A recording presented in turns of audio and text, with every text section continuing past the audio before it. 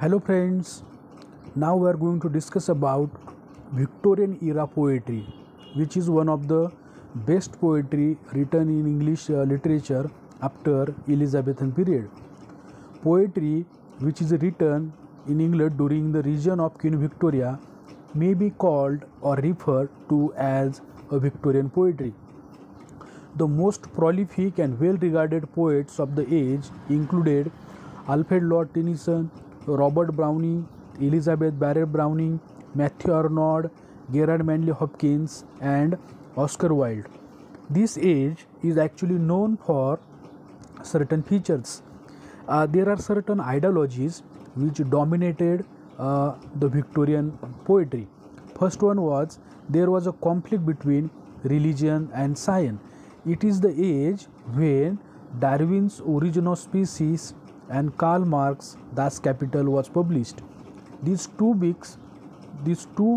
books dominated the ideology of this age.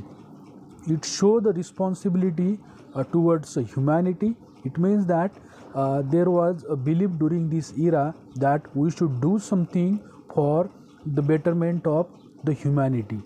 There was a use of sensory elements also. Pessimism also included because Darwin's Origin of Species and some other scientific books destroy the man's belief. That's why the pessimism persisted. There was also an interest in medieval fables and legends, which drew on myth and folklore for their art, with Dante Gabriel Rossetti, who was also a poet, regarded as the chief poet amongst them. There was also a realism which dominated only because of scientific beliefs. There was a sentimentality and development of dramatic monologue, which is also one of the features of this age. Alfred Lord Tennyson, who is known as Baron Tennyson, who was born in 6 August 1809 and died in 6 October 1892, was a British poet. He was the poet laureate during the much of the Queen Victoria's reign and remains one of the most popular British poets.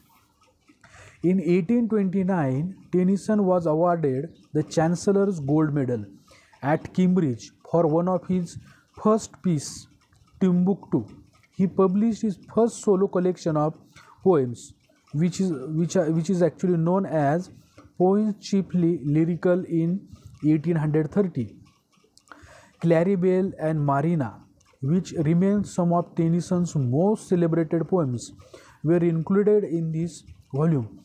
Although described by some critics as overtly sentimental, his verse soon proved popular and brought Tennyson to the attention of well-known writers of the day, including Samuel Coleridge. Robert Browning is also one of the greatest poets who lived during the era of Queen Victoria. He is actually known for his dramatic monologue. We can actually say that it is Robert Browning who initiated the form called a dramatic monologue. Dramatic monologue is actually nothing but a single speech of a person addressed to the listener. Thank you.